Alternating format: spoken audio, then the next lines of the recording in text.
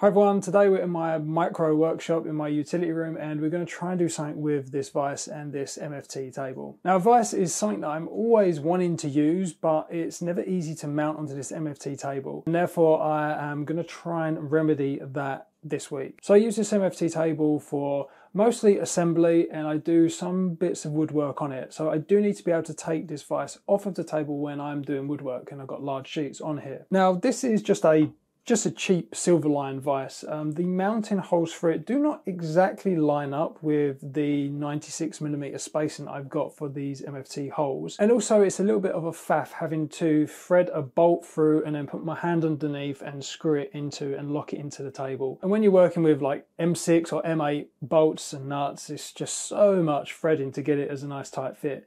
So what I want to do is I want to be able to take this on and off very, very easily and quickly.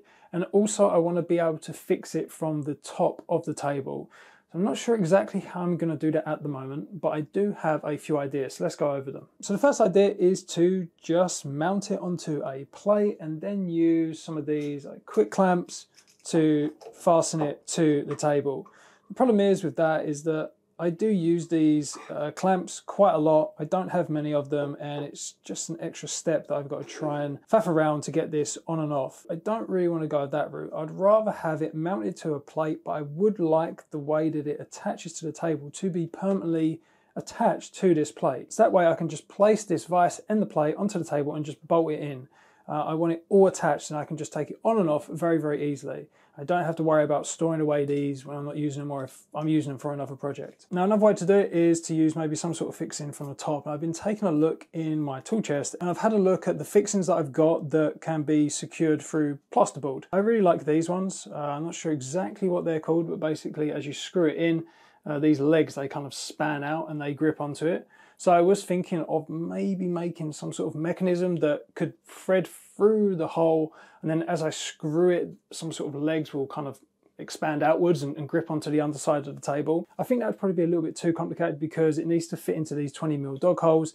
So it's going to be really finicky mechanisms and really small fixings that are probably not going to be very strong. What I've decided to have a go at trying to replicate is these concrete anchors. So these are pretty cool. As you thread it in, basically there's a kind of like a plug at the bottom that gets pulled up into these expanding parts here. And as this pulls up, it expands outwards and that causes it to lock into the hole. I think that if I maybe made something like that, that would thread through the hole and then I could essentially turn it and it would then expand and lock into these holes. I think that would work. Now, preferably I would be making this out of metal. I would really like to just kind of make a bigger version of this. And actually I've just thought, I wonder if they make M20 sizes of these. This is an M8 for an M8 bolt and I'm pretty sure I can maybe find that, which would save me a lot of time. But I'm partly doing this project to exercise the engineering part of my brain. So I really do want to improve on making things that require some sort of engineering to them. I don't have my CNC in operation at the moment because I'm upgrading the CNC enclosure. So it means that I'm either going to have to 3D print it or maybe use some sort of laser engraving. I'm not too sure at the moment. Another thing that I want to do is that because I know that threading these M6 or M8 bolts takes a lot of time to wind it, I would like to use maybe some sort of gear to help to speed up that process. Now, to get a gear in a compact space like this, I think I'm going to experiment with Planetary gears. So this is something that I've 3D printed. This is probably a little bit too big, but this is kind of what I'm thinking, in that I can use the mechanical advantage of the gears in this to basically be an overdrive, not a reducer. I'm going to make this an overdrive. So basically every single time I turn this, it will hopefully, I'll get a better gear ratio of like 3:1 or 4:1. So it will then turn this 4 times every single time I turn this, the top part of it. I don't know, I need to work it all out. I've been asking ChatGPT ways that I can do this and it is actually quite helpful. But let's jump into Fusion and I'm going to show you what I have sketched up. Before we do that, I want to quickly thank the sponsor of today's video, PCBWay. If you need any type of fabrication from PCB etching to CNC machining, PCBWay can help you bring your design into reality. Or maybe you just need advice on how to bring a product to market, PCBWay can even help you with that with their turnkey OEM services, ranging from proof of concept prototyping to full design, assembly and distribution. Whatever it is you need, PCBWay have you covered. So what I've done is I've started off with the Planetary gear. Now I didn't model this myself because it would have taken me days to probably model something like this. I'm using a Fusion 360 add-on by Schwivel, and it is the Planetary gear maker. So I bought this myself. You can buy it from the Fusion 360 store. It's about $20. I've also bought his bevel gear maker as well for another project that I'm working on. They are $20 a piece, which is quite expensive per add-on, but I mean, this really does save you a lot of time. Now with the Planetary gear maker, it's really handy and actually quite simple to use once you go through all of these settings. Basically what I did is I knew that I wanted my greater diameter to be, this is the overall diameter of the ring gear.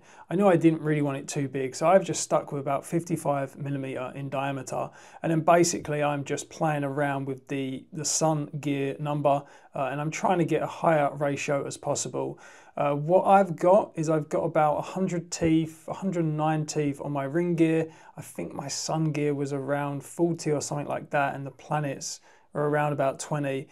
If you do the calculations, basically it works out to about 3.5 to 1 gear ratio. But yeah, this add-on is really cool because you can take a look at what exactly you're building. You've got many options for the teeth shape as well. If someone could let me know, with herringbone, I did originally create it with a herringbone, but I don't know how you would actually assemble it. I couldn't actually push it in.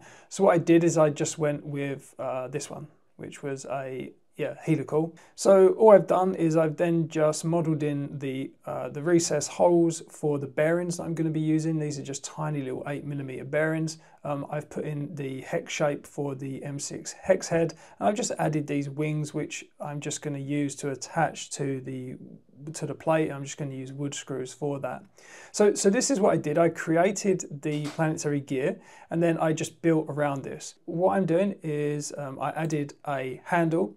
So this is going to allow me to obviously twist these planets around, and I've just got some M3 bolts going through these holes, which will secure these planets in place. Then I added just a carrier plate, and this is just to stop the handle from pulling out basically.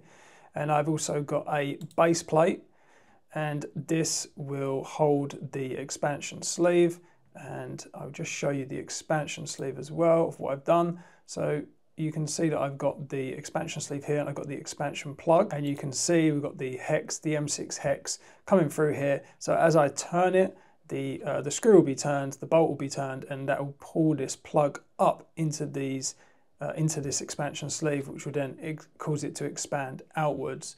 And if I just show you a side-on analysis view, you can see how this kind of works here. So I've also just added a grub screw as well, just to stop this M6 bolt from pushing upwards. This was many iterations. As you can see, this is version 13. A huge amount of tweaking, a huge amount of work went into this. This has probably been the most amount of revisions that I have printed for a project before. So much tweaking to get this to work. But yeah, you can hopefully see how this works. Ideally, I would have liked to have got a higher gear ratio, but I think this is pretty much the limit of what you can do with a single Planetary gear. Now what you can do is you can stack Planetary gears on top of one another, but I'm already at quite a lot of height here, and I didn't really want this interfering with what I'm going to be placing on the vise. You could make this very low profile. You know, you don't need to make the knob so big. You could actually make it really small as well. And also, I mean I've just modeled these. I think these are about 15mm in height, or 20mm. I'm not sure what is a good thickness for Planetary gears, but I just kind of made this up as I went along. So there you go, that is a quick overview of the handle. And if you're wondering how I get this really nice smooth movement and being able to kind of pan, twist, zoom in and out all at the same time, it is the 3D Connection Space Mouse. I'd highly recommend you check it out. I'll put a link in the description. It really does speed up the process of kind of moving around in these 3D environments. So next, let's get this printed and we'll see if this actually works. I've been going through a few prototypes for the expansion sleeve.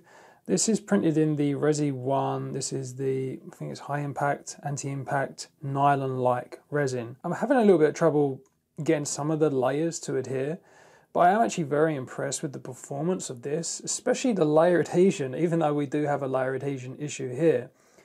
This is printed.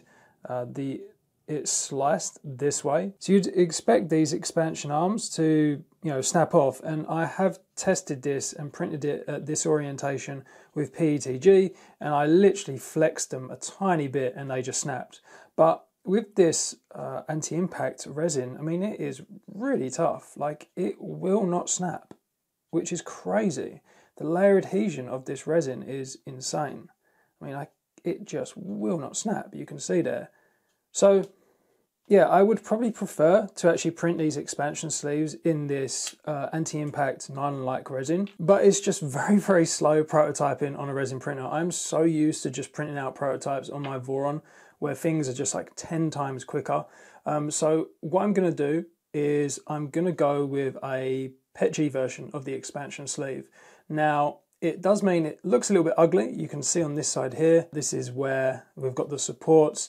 And basically, because I need the layers to be going horizontally across here, it does mean that, yeah, I need to print it kind of like this. And then I've got all the supports underneath. And it just means that obviously this is much more flexible, and obviously it's not going to snap. I'm probably eventually going to try and print some of these expansion sleeves in the nylon resin. But for now, we'll go with the PETG and just see how it holds up. First of all, I want to see how many turns it takes to actually kind of secure it, because I don't want to be here all day. So let's just get it to a point where it's just starting to expand. Okay, so there it is. Don't have any resistance in the hole. And then one turn. Okay, so that's holding it really good. So 1.5 turns, and it's pretty much locked in there. And then 1.5. So that's really good. I'm really happy with that. It's literally one turn and it locks in place. If you really crank it down, I mean, that's not going anywhere. Yeah, you'd have to pull it out and it'd have to, I guess, deform the plastic. I'm not sure how much this can really withstand. I mean, this is just a thin bit of PETG, and this is some Resi 1. This is just the nylon, so it pretty high impact resistance. It would be nice if there was a way that it maybe pulled it down into the table. I guess if this was actually a little bit longer, so when it does actually expand, it's not just expanding in this hole, but it's maybe expanding on the underside, which would maybe pull it down. That's one possibility, but to be honest with you, I really only need it to just lock into this hole, because I'm not going to be doing too much with this vise. It's not a really heavy duty vise. It's a pretty small thing, and it's really just to hold things in place. And I'm just working on bits and bobs. So I'm really happy with that. I'm glad that I went through all of the hassle to actually make this a Planetary gear. It just makes it that a little bit quicker, a little bit easier to fasten this on. So what we can do now is I need to make another one of these. Maybe we'll do a little bit of refinement with how this fits together. But let's get another one printed and then we can put it onto the plate finally. We use the S1 to mark out the holes and the shape for this plate. I've got the 25mm holes drilled now. This is what is going to accommodate the actual clamping mechanism. Last thing I've got to do is to make some sort of fixing for the vise to go on here. These are the actual vise mounting holes. What I'm going to use is I'm going to use just some threaded inserts. So these are M6, which should be plenty enough to hold the vise in place. I'll thread them in from the bottom, and then obviously because it's got a little bit of a flange on it, it's not going to rip out. This plywood is absolutely terrible. This is just some cheap shuttering plywood that I've had left over from my shed build. I've got a massive void all the way along here, which is really annoying because that's exactly where the clamping mechanism is going to go. So I think I'm going to get some masking tape and try and just flood that with some wood glue and hopefully make it a little bit more stable. Okay, so ignore this one. I messed this up. I drilled the wrong size hole for it. I'm thinking M6, I just need to put a 6mm hole for this threaded insert. Actually, it recommends like 8 to 9mm. I've gone with a 7.5mm drill bit here because this is pretty soft plywood, and 7.5 seems to be good. I think this one will be okay. I don't think it's going to be ripped out in any way. I don't know about you guys, but I never ever have the right size screws for any of these projects that I work on. So I've got a countersunk bit here, and I've got 2 washers just to try and spread the load across this hole. And it's also the wrong length, so you can see that it kind of protrudes out there. So I'm gonna have to cut the ends off of this. Let's just do a quick test of lining this up.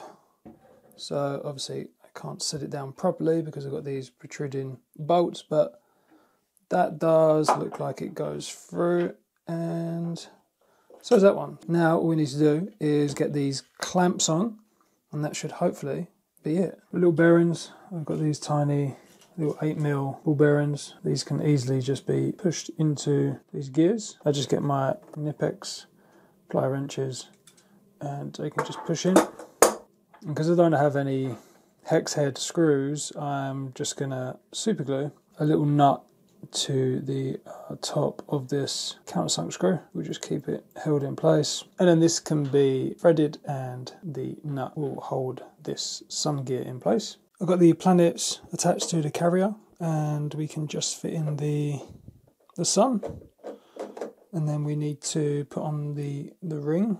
I'll just put a tiny bit of bearing grease.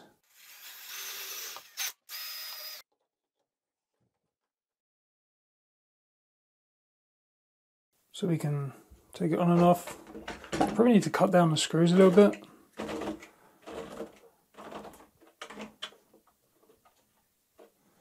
But that is held in nicely.